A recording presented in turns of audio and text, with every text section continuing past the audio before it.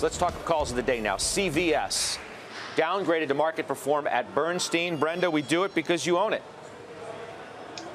Yes, so I think, this analyst, it was a reinitiation of coverage of the whole sector. And within that, he thinks that CVS is less attractive than some other names. But we would disagree. We still really like CVS. We think they're incredibly unique in terms of their integrated healthcare model. Definitely well positioned to deal with a shift to more value-based care that we see coming in the future.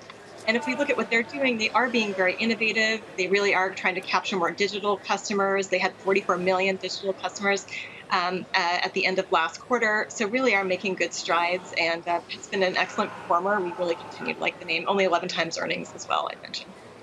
All right. Let's talk Gap. Ugly. What else can I say?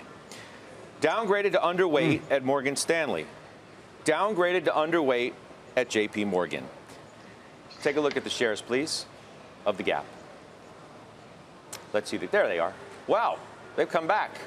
That's surprising because they were down like 17, 18% pre-market, down 5% after that, and now they've rallied, and that's an interesting sign for the market, too. Doc, you bought the Gap shares.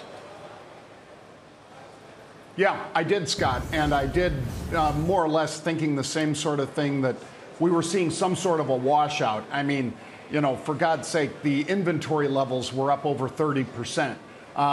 Old Navy, which is usually just their stellar side of their business, was not, and that's where a lot of the inventory build was. But Banana Republic turned around pretty dramatically, and sales were up there, I think, over 20%. When it had a circuit breaker this morning that took shares down to about 950, that's when we jumped in, bought it, had unusual activity in the options that expire next week. So I don't know if this is a long-term hold, Scott, but it's probably a hold into next week, next Friday, when these options expire. You looking at retail? I'm looking at retail. I am looking at retail. Hope to have something to talk to you about next week, but it's not going to be Gap stores or Abercrombie & Fitch or American Eagle. That's you have to have a level of insight into what's going on with fashion that, all kidding aside, I don't have. I don't know when khakis are in and I'm supposed to go to the Gap. I don't know when, teen sexy chic is in and I'm supposed to go to Abercrombie & Fitch.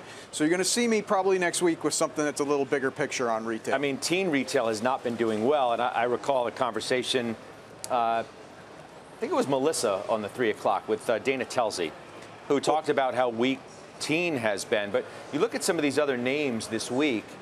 Dollar Tree up 27.5% this week.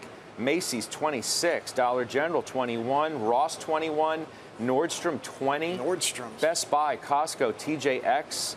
So here's the point, and by the way, Dana Telsey, great analyst on exactly the things I don't know. The point is this: the consumer does appear to be in good shape.